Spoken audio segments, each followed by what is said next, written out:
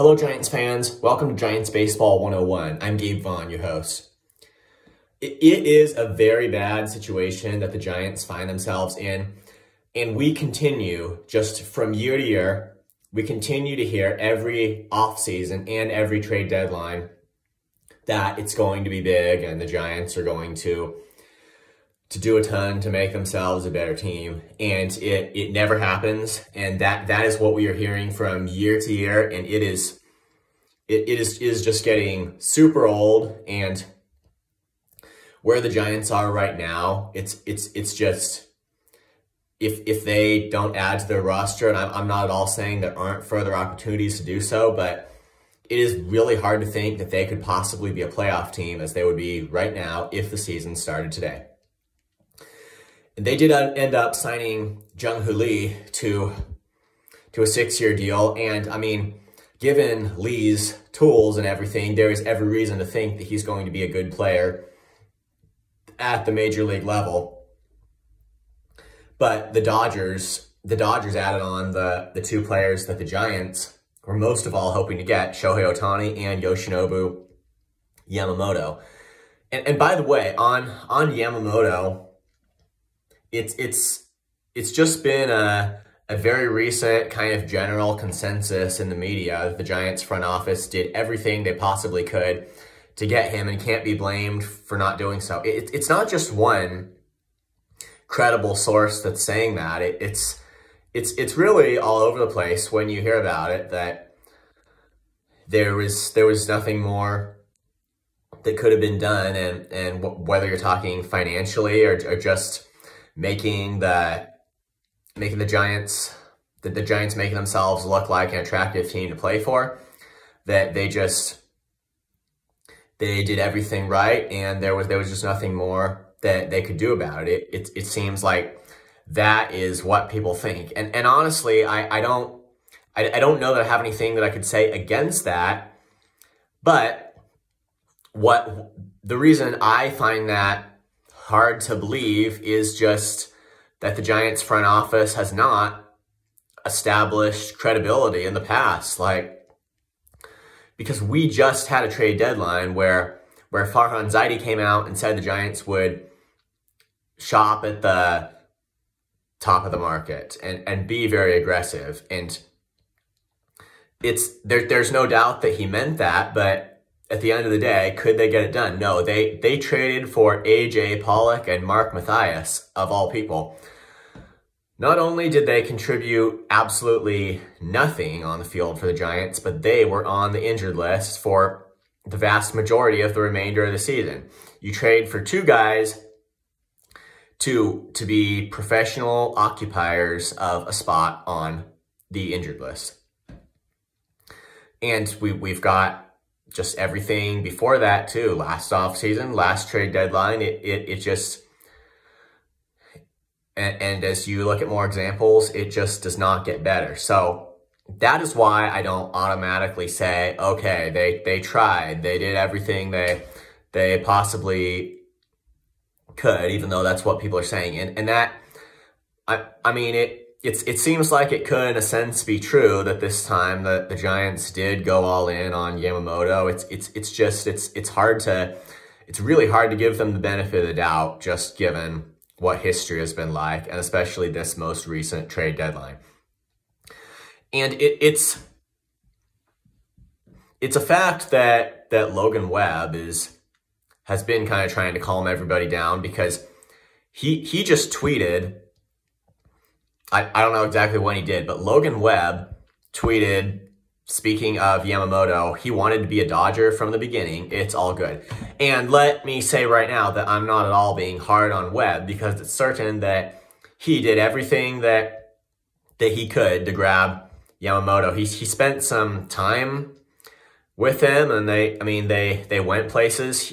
He just played a very proactive role in trying to get Yamamoto introduced to the Giants and giving him a positive impression. So I have to say I'm not being hard on Logan Webb, and because I think he really stepped up and did his share to try to recruit Yamamoto to the Giants. But as far as what he said, he wanted to be a Dodger from the beginning,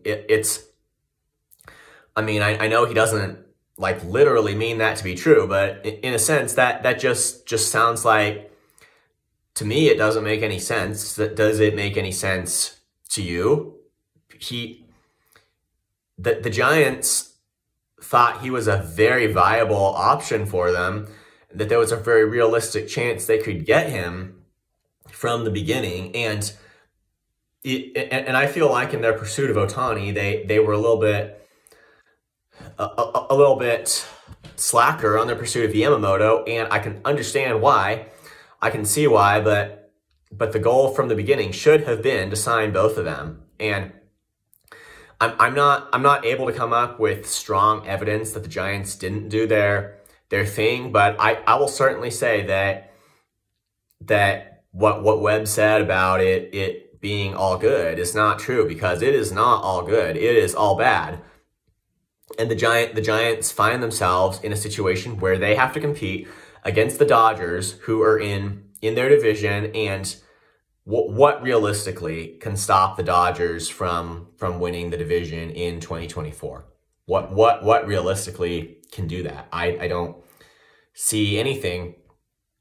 And that would probably apply to the few years after that too, if you're really being honest. And of course, you're probably thinking, like, there's always going to be this question now of, should 2024 be a rebuild year for the Giants? But evidently, their rebuild years do not work, because they are not able to get them into the playoffs, and that is the only real definition of success in this game.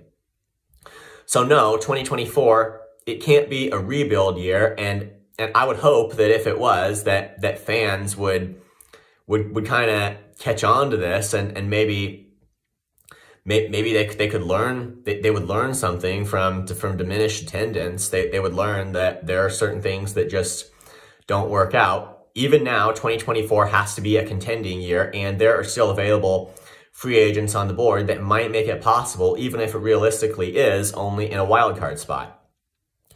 But if that's what any of you are wondering, no, 2024 absolutely cannot be a rebuild year, because it is 2024. And if it didn't work out in 2017, rebuilding in 2017 didn't work out, is it going to work out now? No. 2024, they have to go for it in 2024, and nothing is going to change that. And I would hope that this means, I would sincerely hope that, as far as thinking of signing Cody Bellinger, I hope it's not going to be a thing that, well, we already have an outfielder now. Or certainly that, like, it'd be like the worst thing ever if Mitch Haniger and Michael Conforto were going to take a potential spot away from Bellinger. Because are they experienced outfielders? Yeah. Have the Giants signed them to big contracts? Yeah. Have they performed? No, they have not. And that answer to the third question is the only thing that has any credibility with a team that is trying to make the playoffs. So you've got to get what you can get. And Cody Bellinger is way better than a guy like Matt Chapman. They have to shop at the top of the market here, and there is nothing that should stop them from even pursuing Bellinger. Although, as I mentioned, they've got to add pitching somehow. So that's where they stand, honestly. And I just, at the end of the day, I just hope they're growing out of this, being able to rely on underperforming veterans thing. And that includes underperforming rookies as well. I hope that at some point they grow out of this. And if they do, we should see a change in the way that they shop for talent. So to sum everything up, at the end of the day, I'm not saying I can provide evidence that they didn't do their job. It's just hard for me to accept the explanation when there's been just no possible justifiable explanation for some things that have happened in the past. Thank you for watching. This has been Giants Baseball 101. Please subscribe if you haven't. Also, please leave your questions and comments. You know where to do it. I'll see you next time on Giants Baseball 101.